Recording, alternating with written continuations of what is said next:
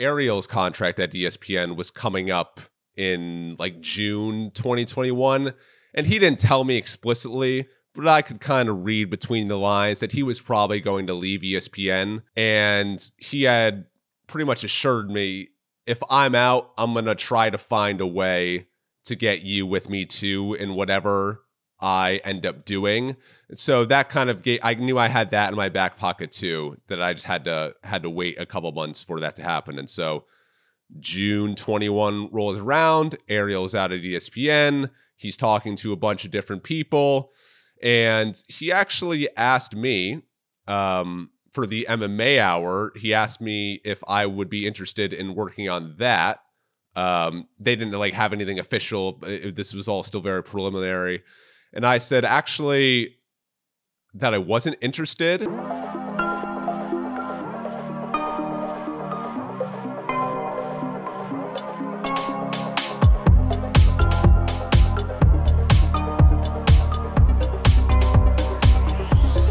Hello, everyone, and welcome back to a brand new episode of Smack Talk with Sandhu. I'm so excited to be speaking to my guest this week. He's my friend. He's my colleague. He actually is my producer. He works on this show. He does a lot more than that. He has worked for ESPN. He currently works for Spotify. He works with a lot of different people in the fight game, producing some of the best podcasts and shows in the business. And he's now also an author. We're going to get to that in a little while as well. Please welcome my guest, Troy Farkas. Troy, TST, how you doing? Sandhu, thank you so much for having me. I mean, I think this was the best introduction that you've had thus far, so kudos to you.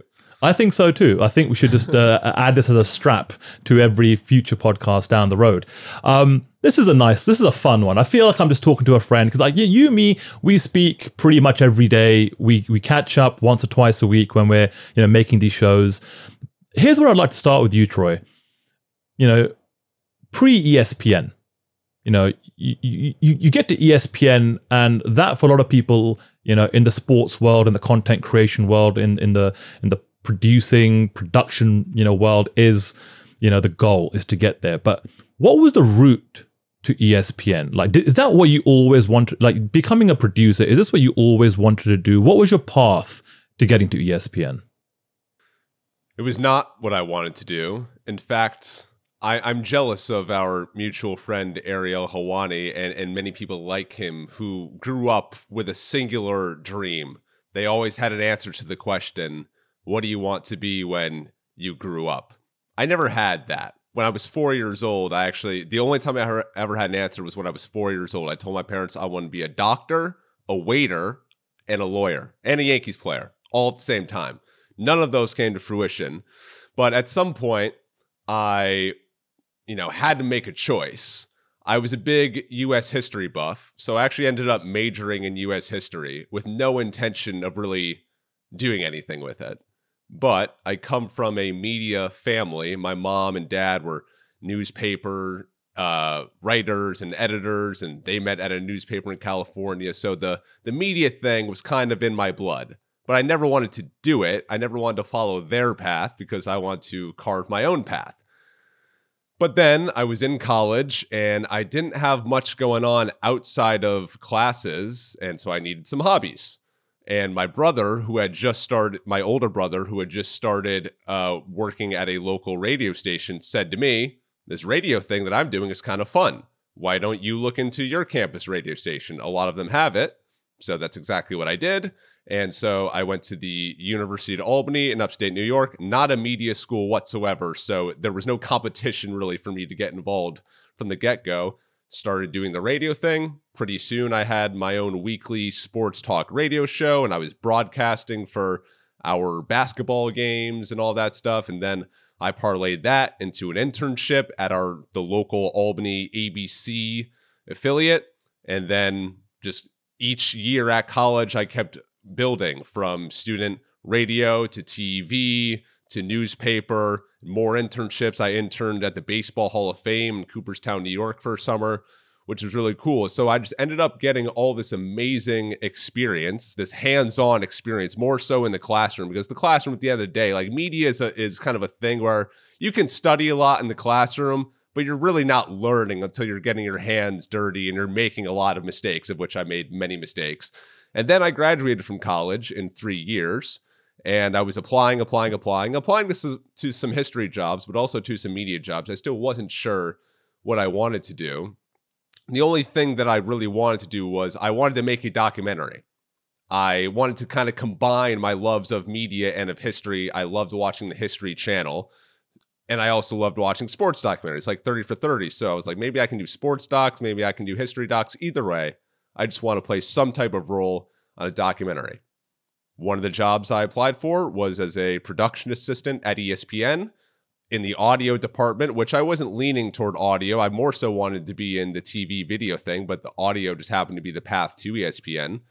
Got a job there in the summer of 2017 at age 21, and that's how it all started. So does it feel like you ended up getting into the family business in any case? It's exactly what happened. I didn't intend for it to happen, but it's exactly what happened. Yeah, it's funny how that works out. Well, look, you do arrive at ESPN and you're there from 2019 to 2021, and you are working on some, high profile shows and podcasts, The Sporting Life with Jeremy Schaap, obviously DC and Helwani, The Hoop Collective, Tom Brady's Religion of Sports. But there was something when I was reading your book, which obviously we're going to get into more detail later on, that stood out to me right from the jump. You described the experience at ESPN. You said it sucked. And you said that the work was meaningless.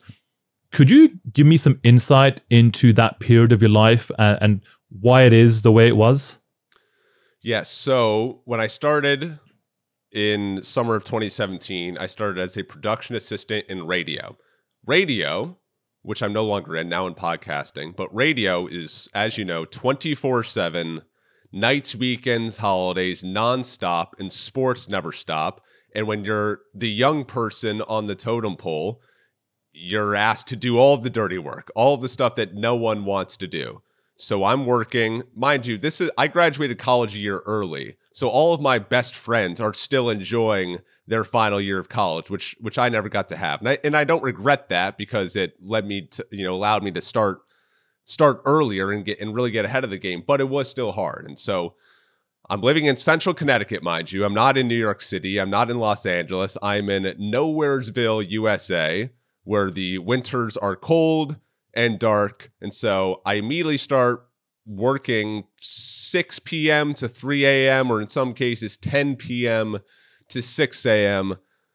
in the winter. I'm walking to my car, which has snow on top of it, at 4 a.m., and I just want to go home, and I'm just so tired. And I'm doing work, again, like you're not doing the stuff that you want to be doing immediately. You're pressing buttons. You're just keeping the shows on air, the radio shows on air. And your off days are Monday and Tuesday. So you're working weekends. Try having a dating life, being like, hey, baby, like come meet me for dinner on 6 p.m. on Monday in Connecticut when everything is closed. It was very hard. Social life was hard to have, pretty non-existent. And it was just a really lonely, dark time in my life, because here I was at this great place, and everyone on the outside world probably thought, oh my God, he's at ESPN. This is incredible. But meanwhile, it's midnight on a Saturday. I'm scrolling through my Snapchat stories, and all my friends are having the time of their lives in college. And I'm kind of just like wasting away. And, I wasn't sleeping well because my body clock was all over the place. And I was not eating because my schedule was off. So I wasn't eating well. I lost, I'm a skinny person. I lost 20 pounds. And when I came back went back home for Christmas break, I had a family friend say to me, Troy, you look awful, because I was just so the life was completely gone from my eyes. And so it was a really tough time, and it lasted for about 18 months. Wow. And was there even a slither of a silver lining anywhere there, in terms of, well, okay, all of this sucks, but hey, I'm working with this guy and this journalist or this was there any kind of positivity you could take away from that experience? Yes. I completely threw myself into one of the shows that you mentioned. That was The Sporting Life with Jeremy Schaap.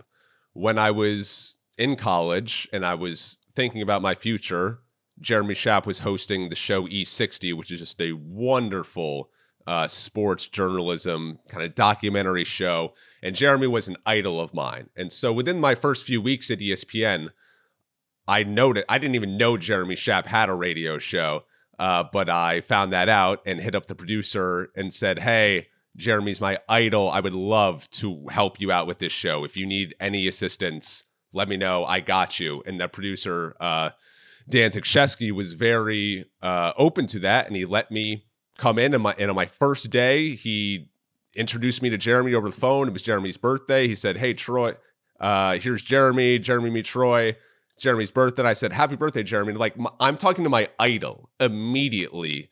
And that was not a part of my job responsibility whatsoever. In fact, it actually interfered with some of my main job responsibilities. And I was definitely getting an earful from other people about it, about like, hey, you're focusing way too much on this thing that you weren't brought here to do, that it's taking you away from this other stuff. But I didn't care, because that ultimately what I was doing with Jeremy was really fulfilling. We were telling meaningful stories, covering all sports, not just the NBA and the NFL, like the stories that we weren't traditionally covering on ESPN radio. And I loved it, and it was fulfilling, and I gave way more to it than I probably should. But that was the thing that I was hanging my hat on. And that, honestly, ultimately, that experience is what led me to get out of that hell that I was in, because it was also kind of, it had podcasting elements to it. And so the podcasting bosses at ESPN took notice, saw what I was doing, that I had the skill set for podcasting. That was kind of what paved the way for me to get out of radio into podcasting. Love it. And this is where you, me have a little bit of a situational, commonality here, Troy, because you leave ESPN in 2021 and essentially you set yourself up as a business. You go into the freelance world. I did the exact same thing. In 2019, I leave ESPN and I go into the freelance world, and I set myself up as a business as well. In the days and weeks leading up to that decision, I was very anxious. I was very nervous about what I was about to do. Could you describe to me how you were feeling as you were kind of going through that process of leaving ESPN? Because it's not an easy thing to do. There were all sorts of emotions, and I say that because at the end of 2020, obviously 2020, a very tumultuous year in the world, but also in the media landscape, and also at ESPN, when there's no live sporting events, your bottom line is going to be hurt. And so, because of that, I'm over here in podcasting, loving my life, though. Everything is great. The UFC world was still booming, so it didn't really interrupt my workflow at all, which I was very grateful for. But ESPN at the end of 2020 laid off a bunch of people, and unfortunately they've laid off a bunch of people since then. But a lot of the people that they laid off were people at ESPN radio. And so they called me and said, hey, Troy, we just laid off a bunch of people in radio. We know you're loving life and podcasting right now, but you're the only one here with radio experience. We want you back. And I threw a fit about that, because I had left the radio world. I was loving podcasting at that moment in time. I had just worked on that documentary that I had always wanted to work on, a 3-part series about Giannis Antetokounmpo, the NBA player. And I was loving life. And then they tried to bring me back. And the way that they spun it to me, I really didn't like it. They said, oh, this is an amazing opportunity, blah, blah, blah, all that stuff.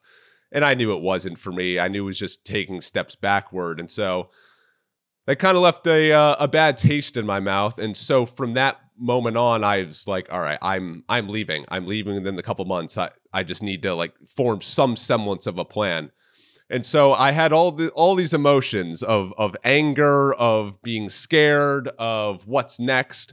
But I was able to, along with the help of Ariel, land a gig in freelancing with Chael Sonnen on his podcast. He had he didn't it's not like it's a job posting, but the person that he was working with at that time just kind of wasn't coming through. And so they were looking for someone else. And I decided in that moment, you know what? I'm actually really liking this MMA thing. At that point, I've been working on it for less than a year. Or no, that's wrong. Like a year and a half-ish. And I was really getting into it, and I really liked it. And it was clearly on the up and up. And I said, you know what? Everyone wants to go be in NBA and NFL, but let me go be the guy for MMA podcasting. I think there's something here. I think there's an opportunity. And so right off the bat, I had a couple conversations with Chael and his people and landed a gig working with Chael. And I landed it while I was still at ESPN. And so the second I landed that, I was like, I'm out. See ya. Wow.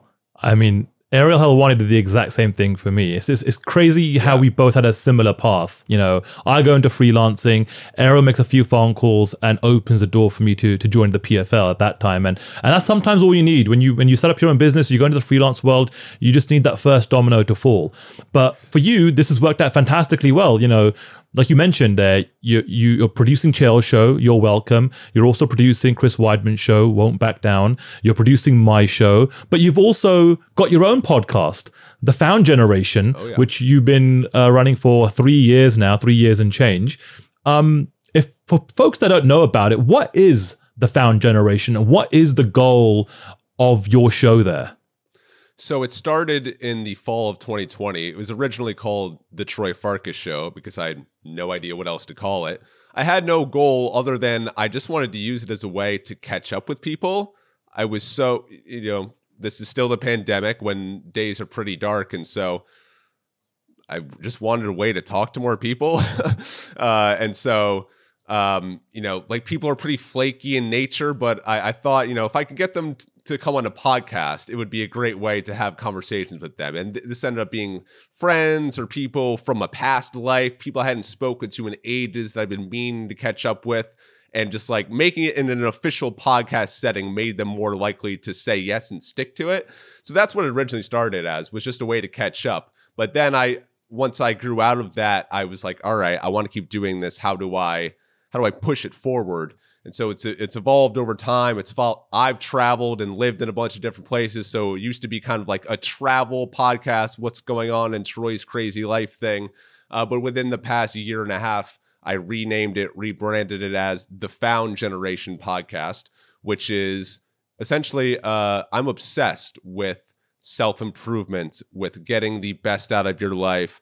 And so me and my guests that I have on, again, a lot of them are still friends or they're people in the work world that I've come across, or sometimes they're just people on Instagram that I like their vibe and I want to talk to them. And we just catch up and we talk about what's going on in their lives. What are they struggling with? I love knowing what people are struggling with to see, A, if there's any commonalities with me, B, if there's any commonalities with the listeners. We're all going through something. And so, yeah, it's just a show that I use as a way to let other people feel heard and seen. That's something that we all need. It's an avenue for me as someone who works in podcasting to kind of like tinker with different types of podcasting. I've learned all sorts of things. So everything I've learned about the podcasting industry really has come from what I've done on my show. And I have so much fun doing it. And I'm going to have a new season coming out soon, which I'm really excited about. So this is great. So back in 2000, 2001, it seems, 2020, 2021, it seems like it's all coming together for you. You've left ESPN, you're feeling better about life and your work. You're producing some of the biggest shows in MMA. You've got your own podcast, and then the opportunity to join Spotify comes around. And that's when I started to find out about you, is when you became the producer for the Ringer MMA Show. And not just as a producer, but you've actually got a voice, and you can call it the producer's voice, the voice of a fan, but you are the fourth man of that crew. And that's when I started to kind of learn more about you and kind of really hear your voice. But take me back to that time. When did the opportunity to join Spotify come around, and then also producing the Ringer MMA Show? How impactful has that journey been on your life over the last couple of years? So another part of the reason why, in addition to landing a role with Chael, why I was confident in leaving ESPN was, and I hope he doesn't mind me saying this, Ariel's contract at ESPN was coming up in like June 2021. And he didn't tell me explicitly, but I could kind of read between the lines that he was probably going to leave ESPN. And he had pretty much assured me, if I'm out, I'm going to try to find a way to get you with me too in whatever I end up doing. So that kind of I knew I had that in my back pocket too, that I just had to wait a couple months for that to happen. And so June 21 rolls around, Ariel's out at ESPN. He's talking to a bunch of different people, and he actually asked me for the MMA hour. He asked me if I would be interested in working on that. They didn't like have anything official. This was all still very preliminary. And I said, actually, that I wasn't interested because I didn't want to move to New York City. I had just been really getting used to the remote thing and being wherever I wanted. I really liked that. I had no interest in working in New York City. And also, I had worked on the MMA hour at ESPN, or ESPN's version of it. And I'm a very fidgety person. I like moving and being out and about. And I know that show required me to be in a dark room for 5 hours, sitting still and very locked in. And I didn't want to do that. That's just not my vibe. But I did say, thank you. No, thank you. Thank you for thinking of me. I've always wanted to go to the Ringer. When I left ESPN, I'm not a corporate guy. I vowed to I'm never doing the corporate thing again, unless Spotify comes calling. I really like what they're doing. At the beginning of 2021, they're clearly on the way to becoming the leaders in the space of which they are now. So I really like what they were about. I think they're a good company with good values, and I wanted to be a part of it. And so I knew that he was talking to the Ringer. So I said, hey, if you end up doing something at the Ringer, I'm in on that. That's what I want. And that's exactly what happened. He signs a deal with the Ringer. He brings over Petesy and Chuck and me. The whole crew is back together. And since that moment, it's completely changed my life. I love working for the company. I have so much pride in working for them. The show itself is, of all the podcasts I've ever worked on, the Ringer MMA Show is by far the most fun that I've ever had working on a show. I love the camaraderie. The hosts are so good. Our fans are amazing. Do I enjoy waking or staying up until 4 a.m. On post pay-per-view Saturdays necessarily? No, but there's honestly nothing else I would rather be doing on a Saturday night with a big, because we're reacting in real time to a big platform. A bunch of people are listening, so it's very important. It's important work that's being done, and so I'm totally cool making those sacrifices. It's fully remote. It's allowed me to live in cool places all around the world, in Hawaii, in the UK, in Colorado. I live in New Hampshire right now, just minutes away from the ocean. Yeah, I wouldn't change it.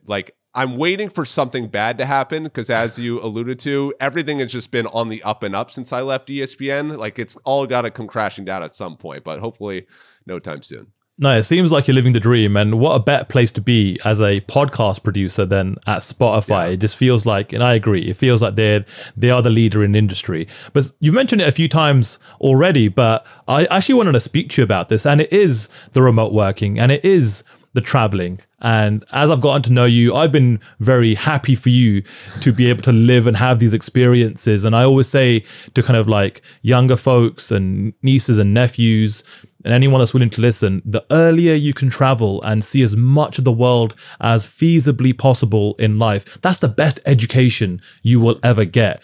So the traveling that you've been able to do because of the gig, because of the job over the last couple of years, do you feel as though that's been a way for you to make up for a lack of traveling earlier on in your life? Or have you always had the travel bug? And how meaningful and impactful has the last few years been on you, being able to live in places like you mentioned, Hawaii, Colorado, and the UK?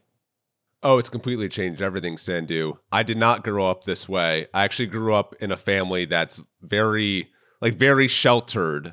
I didn't leave, I grew up a few hours away from Montreal, so I've been to Montreal a few times, went to an Expos game way back in the day.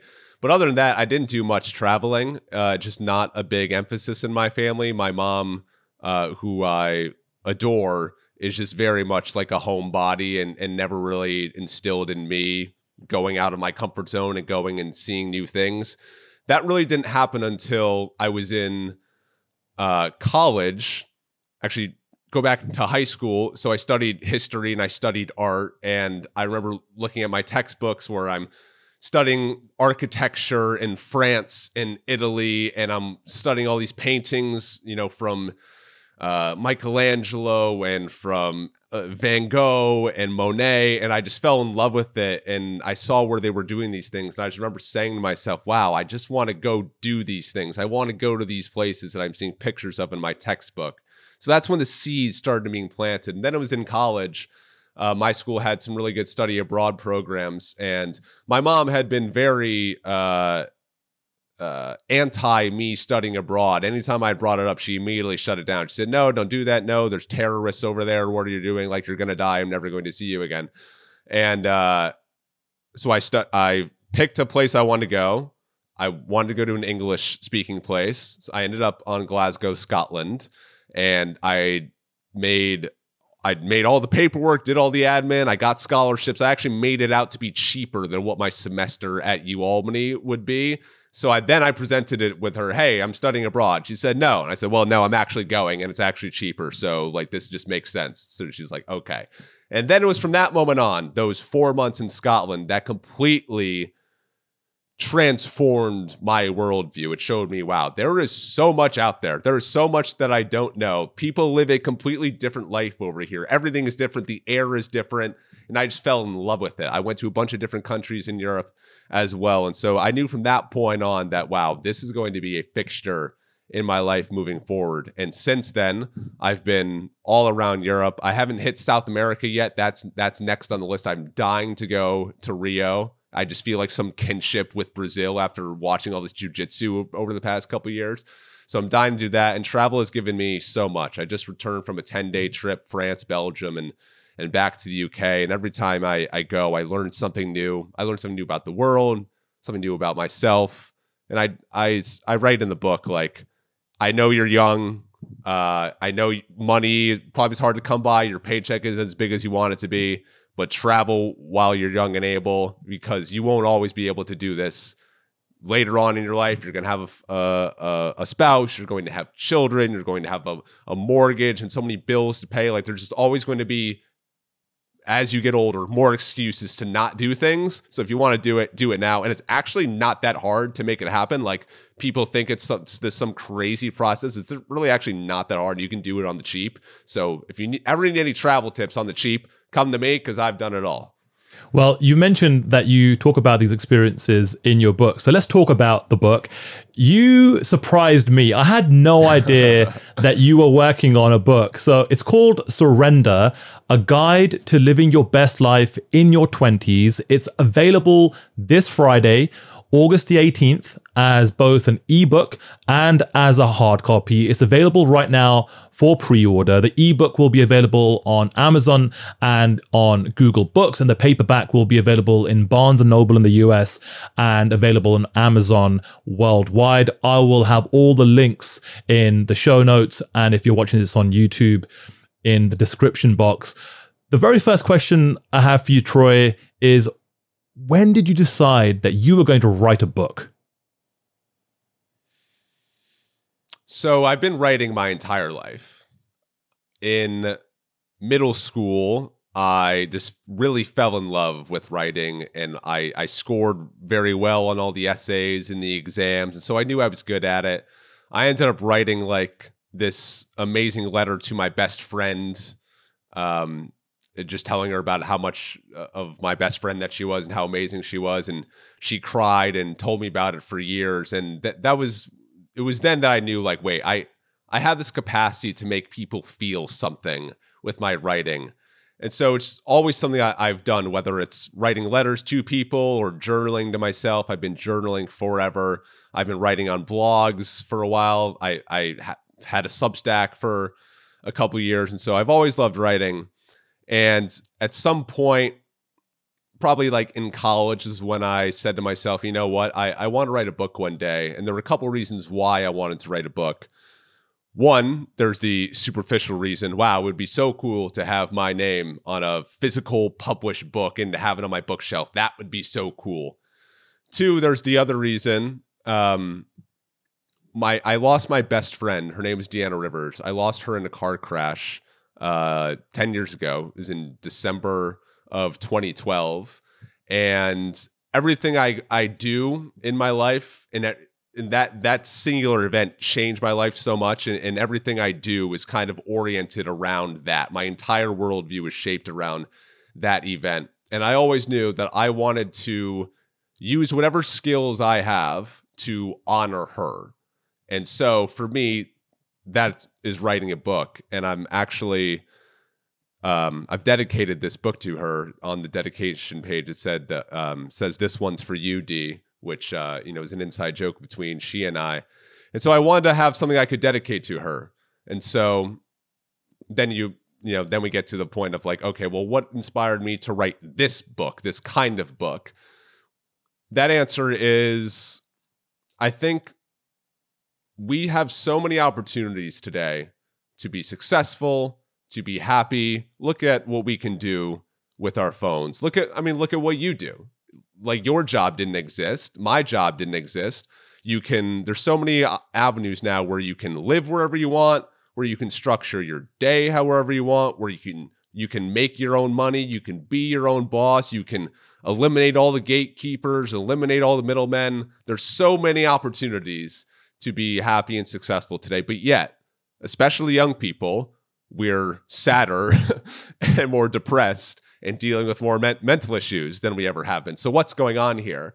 And so in the last 7 years since I've been an adult, I've been kind of obsessed with that question. How do you live a truly meaningful and fulfilling life? What are the ingredients of that? And so everywhere I've gone, everywhere I've worked, I've gained just a lot of insights just from observing, from talking to people, from reading, listening to podcasts, writing, and just gathering all little bits of wisdom that I put into this book, all aimed at answering the question, how do you live the best life possible? And this is aimed at young people. It really goes for anyone, but I'm targeting young people because it is in your 20s really where you're the most malleable. Your brain is the most plastic it will ever be. Your brain is physically developing until 26, 27, and your ability to create habits and think new things and be open is much higher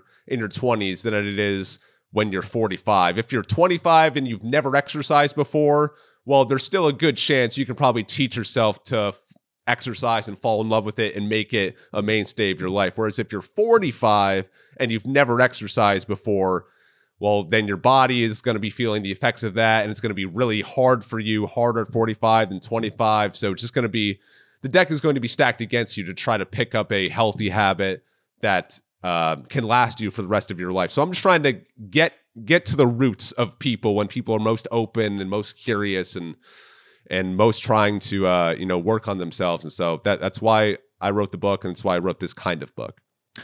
Well, first of all, my condolences. I had no idea about you losing your friend, and I'm sure Dee would be very proud of you, for getting this done.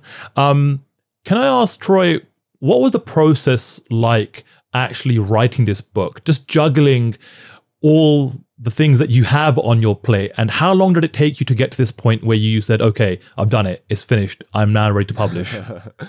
Yeah, so it's been a long process, much longer than it should have been. If I were squarely focused on this book and more dialed in, it would have taken, it could have taken a year to do. It's 258 pages, but it's a quick read. I mean, you could read this in a day, and it's an easy read.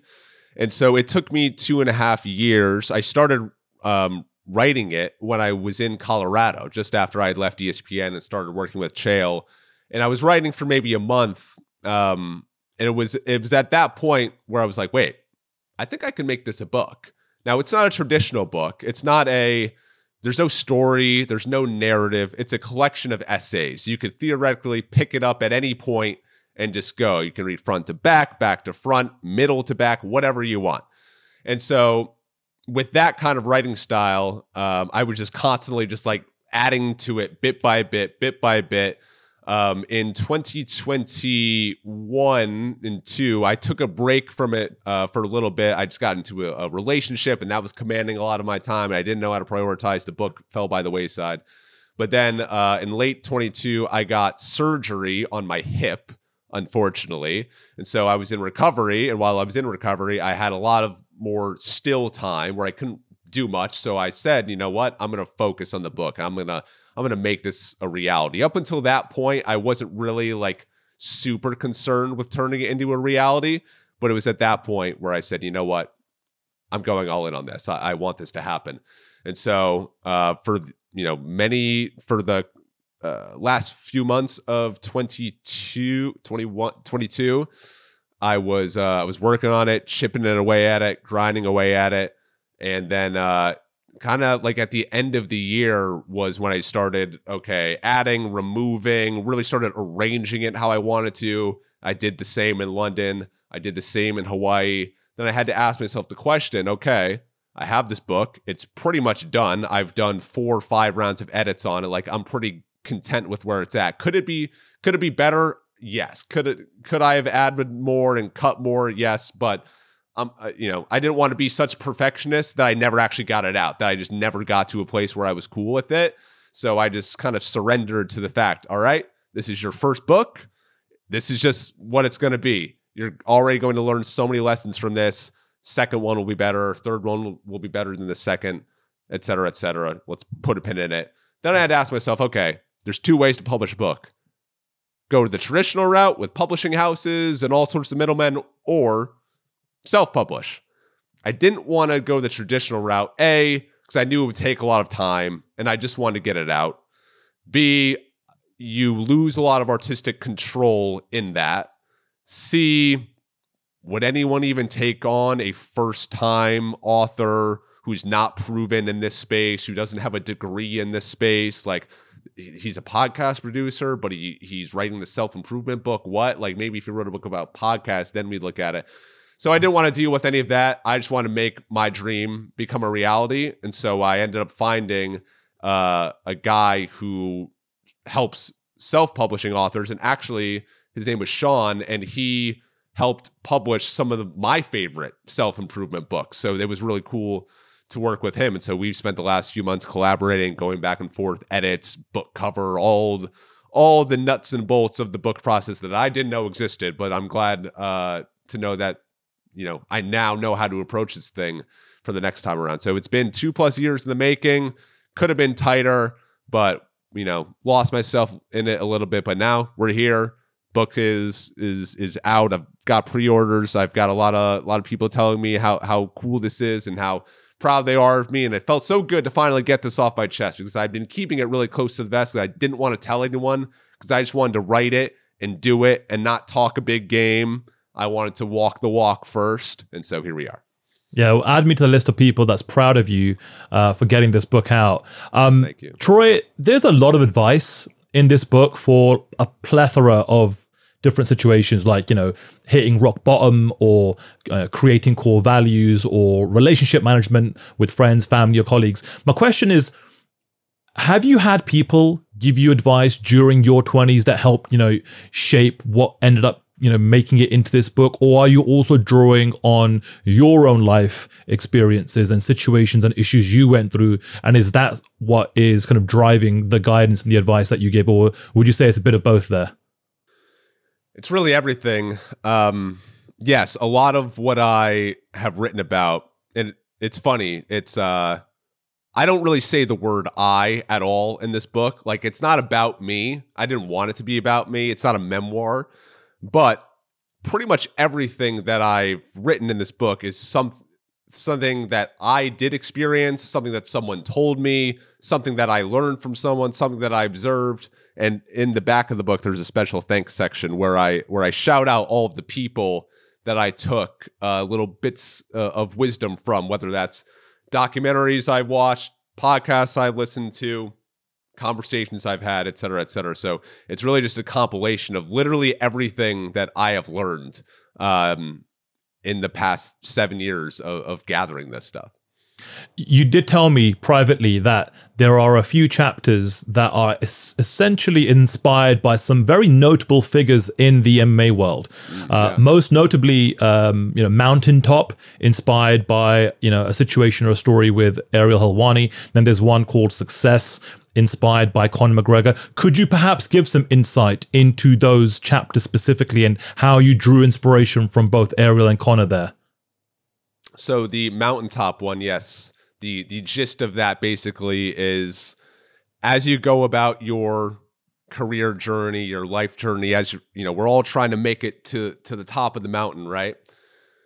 You know, there's a lot of advice out there about how to get to the top of the mountain, but what there isn't really a lot of emphasis on is like what you do when you're at the top of the mountain or as you're climbing, in terms of like basically what I'm positing is what I got from Ariel is as you're at the top or climbing to the top, it is your responsibility to take others with you.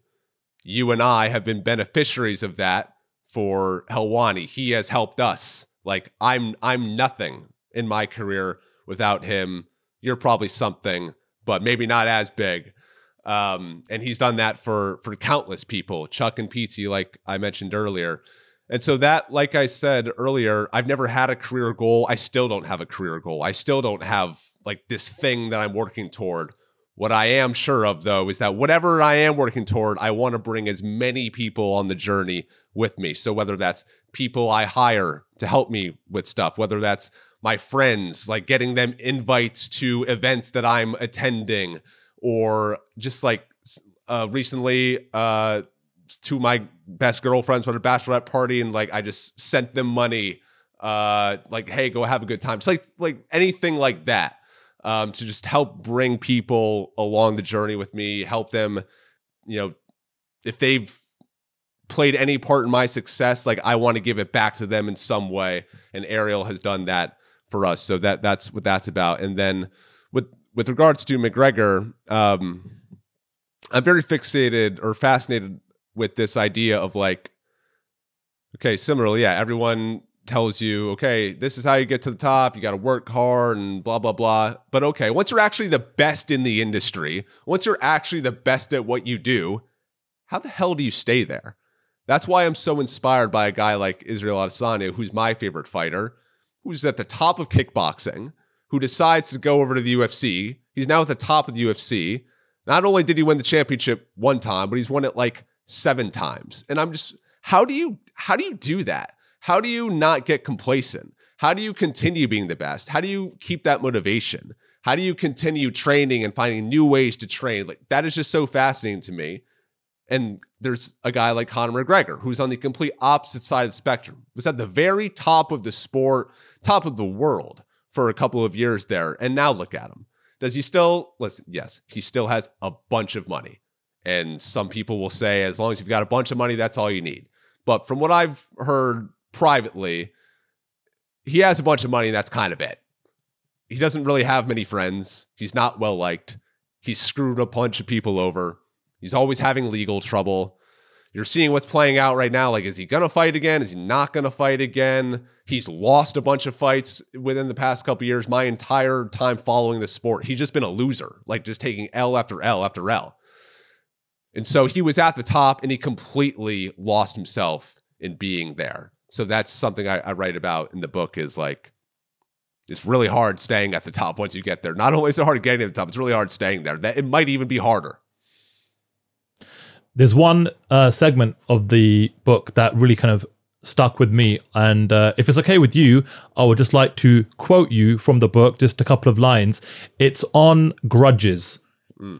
You say, let go of grudges, rid yourself of vendettas, forgive more readily than your ego wants you to, because you never know when people close to you could leave your life forever. And the reason this kind of struck a chord with me is because this is something that, as I've gotten older, I've also had to change my mindset. So my question is where does this piece of advice come from? Is it something that you've had to adapt and evolve and change your mindset to? And is this drawing on some personal experience? So this actually ties directly back to Deanna, my best friend who I lost. When we lost her, our friendship wasn't in the greatest spot. Now, we were like best friends. I've never been closer with anyone than I was with her. But in the months leading up to her sudden death, we weren't in a great spot. We were squabbling over some like tiny things. So we hadn't really been talking that much. I actually seen her the night before she was killed, but we just had just like a very quick interaction. And I've had to live with that for the rest of my life, that this was the girl I was closest with, and we ended on poor terms. I never got to tell her one more time how much I loved her, how much I appreciated her, and how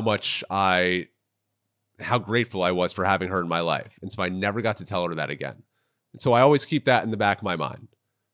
I leave every conversation with someone knowing that this could be the last time I ever see you. I know that sounds morbid. I know that sounds dark. I know that's not a pleasant way to view the world, but I legitimately have that in the back of my mind. So I hug a little harder than people would. I say I love you on the phone, even to the guys. Not all of them, but to the ones who are receptive to it. I'm very open about my feelings toward other people. I want them to know how I feel about them because I never know when I'm not going to have the chance to say them again.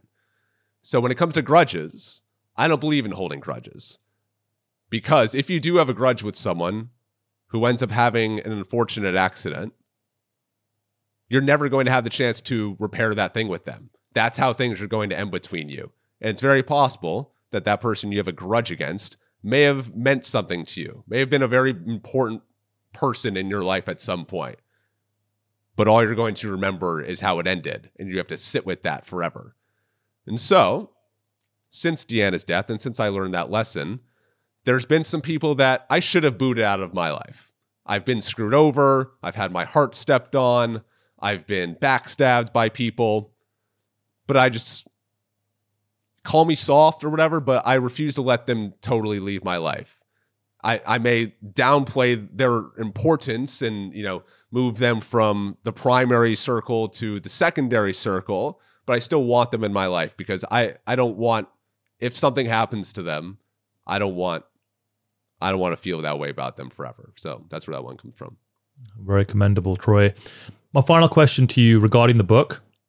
What are you hoping readers take away from their experience reading it? That there's a better life out there for you than what you're doing right now. Like I said, a lot of people are lost and confused, especially in the post-pandemic world, especially. I hear from a lot of young people about how hard it is working from home so much or not being at the office so much. And I hear about all these health issues that people are having. And in this book, I just basically outline many different ways in many different areas of your life, how you can get more out of it than you are right now. This is your one chance at this. Make the most of it. You only get one shot. Live it the best that you possibly can. Do as many fun things as you can. Make as many mistakes as you can. Reach for whatever you can. Stop caring what people think because it ultimately doesn't matter. The year is 2023, and guess what? There's been like billions of years of existence. As I write, we are all just a speck of dust in the world and in world history. So why do you care so much what other people think about you? Like, it all means nothing. And I don't mean that in a morbid way. I mean that in a very freeing way, as in like, do whatever you want. Make the most of this while you can, because none of it ultimately matters. But I just want people to live a better life. Like, I'm living an amazing life, a life that I never, ever thought possible for myself.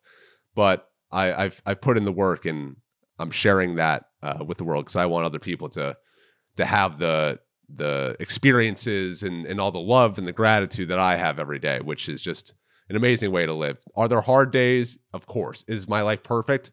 Absolutely not. I suffer from my own mental issues from time to time. I definitely get lonely. That's the one that I fall most privy to. But all in all, like, I'm extremely grateful for the life I have, and I'd want other people to feel the same ways that I do.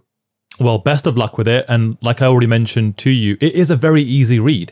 You don't have to even read this book chronologically. You can just jump in, here and there, read a little bit, maybe take some inspiration or some guidance or advice. It might just change your day.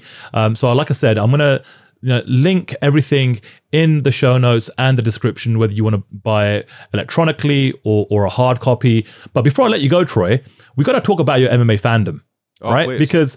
Because this is predominantly an MMA show, and I'm just very curious about your MMA fandom, because I feel like over the last 3, 4, 5 years there has been an explosion of new fans in the sport, and you are very, in my opinion, representative of that. The ESPN deal, sports betting has just changed the entire landscape.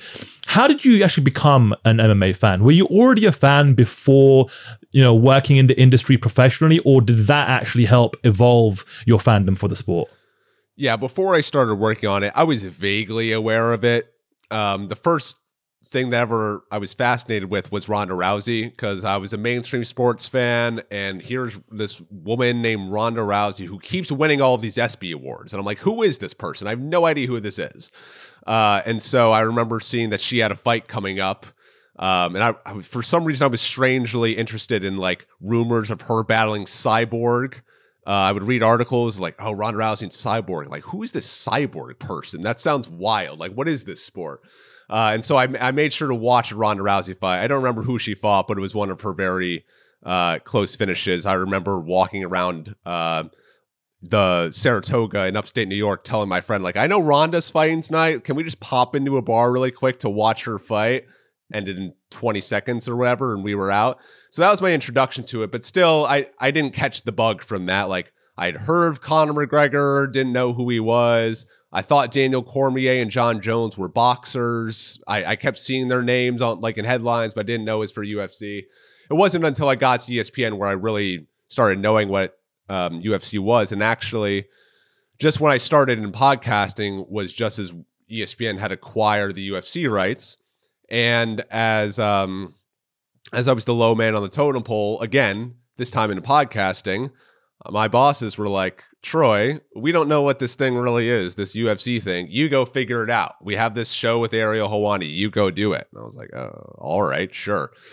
And then, so I start working on the Helwani show, the ESPN's version of the MMA Hour. I'm sitting in a cold, dark studio for 5 hours where my sole job is on the audio side of things, just to take care of the podcast afterwards. Anytime that there's a swear word, like just cut it out. That's your job, and put the podcast up. So I got very, very familiar with Israel Adesanya in 2019 because he was having a lot of appearances. Same with Jorge Masvidal and Leon Edwards and Colby Covington. And I got very familiar with these people, and they were fascinating to me.